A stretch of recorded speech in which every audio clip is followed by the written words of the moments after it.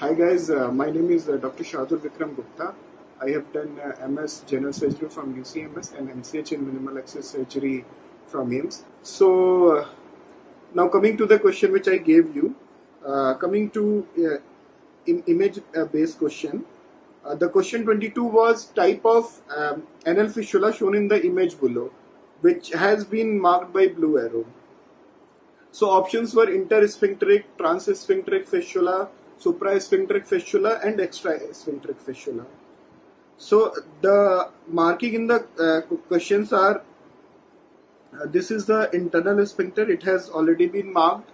This is external sphincter which is marked, and this is the fistulous tract which is marked by the blue arrow. So the answer is 1, intersphincteric fistula. So coming to the explanation of this question, firstly let me tell you brief anatomy regarding anorectal region that will help you solve this question.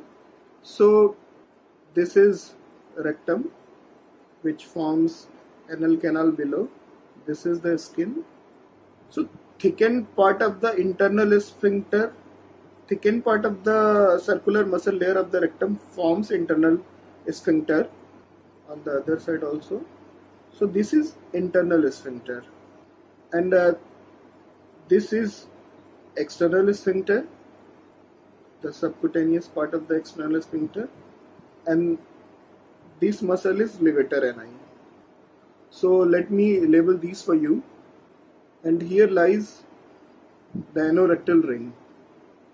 So the theory of genesis of anorectal abscess is that the anal gland which lies between the internal sphincter as well as the external sphincter, they got infected first, and they burst inside usually in the region of anorectal ring, or they may burst above the anorectal ring. If they burst above the anorectal ring, then it is called Hydatid of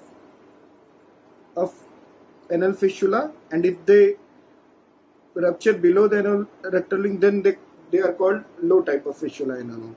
So now coming to type of the fistula, the reference point of defining type is external sphincter. So you will be defining all type based on the reference point as external sphincter. So as I mentioned, the anal glands gets infected first. So they rupture either above the rectal ring or below it. So the external opening is the main defining thing. If the external opening goes between the internal sphincter as well as the external sphincter, then it is called intersphincteric. If the fistulous tract crosses the external sphincter, then it is called transsphincteric. When this fistulous tract goes above the external sphincter, then it is called suprasphincteric. When the rectum is directly connected to the skin, extra to the sphincter, then it is called extrasphincteric. So this classification is known as Park classification. As you can see in this image, the tract goes between the internal as well as the external sphincter, therefore it becomes type 1 or intersphincteric. If the tract crosses the external sphincter, then it becomes transsphincteric or type 2 fistula in ano. If the tract goes above the external sphincter, then it becomes suprasphincteric or type 3 sphincter, and if it lies extra to the external sphincter, then it becomes extrasphincteric fistula in ano. So this is about the classification. We'll discuss few more MCQs like cryptoglandular theory. So this theory says all the anorectal abscess derive from anal gland and they are known as cryptoglandular abscess. So about the treatment part, so either removal of whole tract, which is known as fistulectomy, or laying open of this tract. which is known as fistulotomy. And there are two newer advanced procedures which are known as waft and lift. The full form of waft is video assisted anal fistula treatment, while the full form of lift is ligation of intersphincteric tract. So in lift you ligate the internal sphincteric tract, and in waft with help of fistuloscope you treat the fistula in anal. These are two newer procedures, and they may come as a MCQ in future Neet, and this is also important. So now talking about Goodsall's rule, another important question in fistula is Goodsall's rule.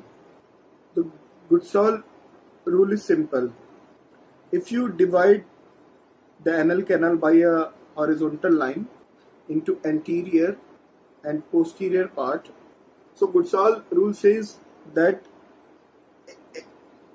anterior tracts are straight and they are short and they directly open at their respective clock positions, while posterior tracts are curved and they all open at 6 o'clock position. The exception to this rule is long anterior tract, which goes in curvilinear manner and opens at 6 o'clock position. So this is a MCQ question, that the long anterior fistula is exception to the Goodsall's rule, and the rule says that anterior tracts are short and straight and they open at their respective clock positions, while the posterior tracts are curved and they open at 6 o'clock position in the midline. So now coming to the next question, what is Tillaux triad? I will be discussing about the Tillaux triad. The question was, Tillaux triad is seen in. The options were Omental Cyst, Mesenteric Cyst, Hydatid Cyst and Mesenteric Lymphadenitis.